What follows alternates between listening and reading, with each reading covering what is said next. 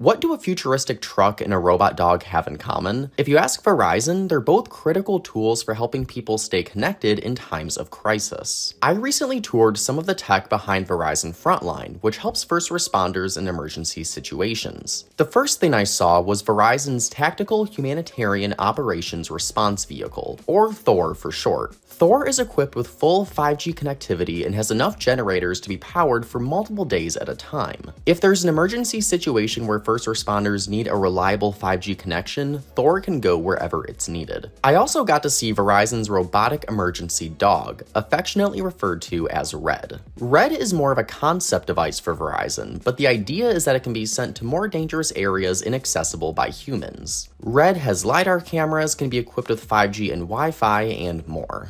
THOR and RED aren't pieces of tech Verizon ever wants to use, but in situations where it needs to, it's well equipped to handle them.